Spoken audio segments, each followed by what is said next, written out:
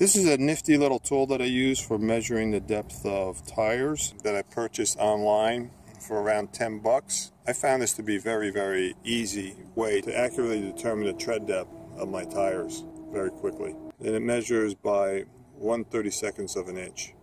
So this is the pin down here that measures the depth. So right down here would be 7/32 of an inch. So if I did a 360-degree rotation of the needle,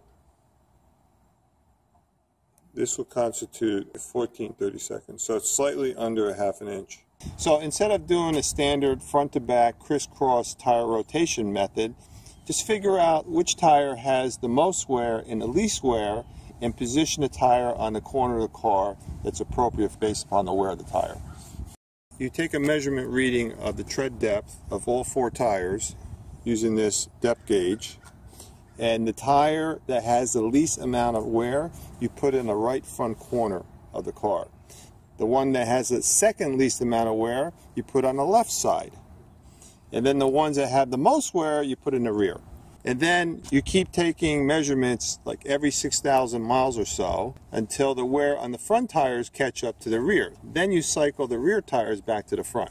Alright, so we had 3 tires that were right here at 6.5. And then we had one a little bit over 7. So we'll take that tire a little over 7 and put it in the right front corner of the car.